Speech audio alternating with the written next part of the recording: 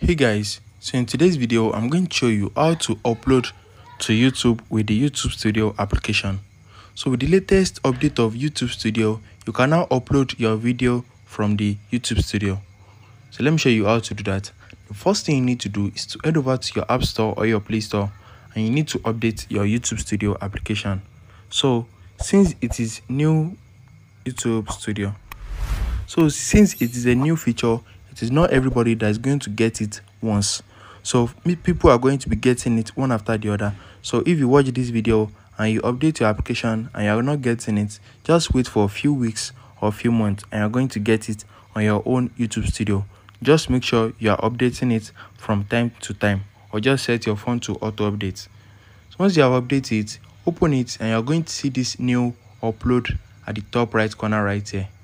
So if you click on it, you'll be able to upload from this place. So let me just use a video as an example. So I'm going to use a video that I'm not going to get copyright from. So I'm avoiding copyright. Let me just make use of this video. So once you select the video, you'll be able to write. So I think this video uploaded as short. So if it is normal video or short, you'll be able to edit everything from here. So you'll be able to add your caption from this place. So you'll be able to add your captions and be able to select the visibility. So if it is normal video, you are going to get more options than this. Just try it out. So you'll be able to set the video to public, unlisted, or private. You'll be able to schedule the video if you want to. So let's go back. And can you see, we can also set the audience.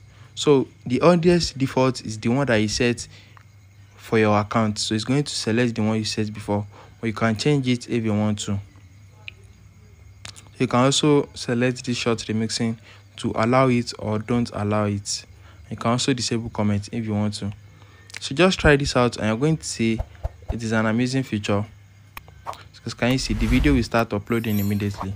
So I'm going to delete this because of copyright. Just try this out and you'll be able to upload your videos and pictures from YouTube Studio application. If you found this video helpful, smash the like button and subscribe to my channel for more amazing videos like this. Thanks for watching, guys.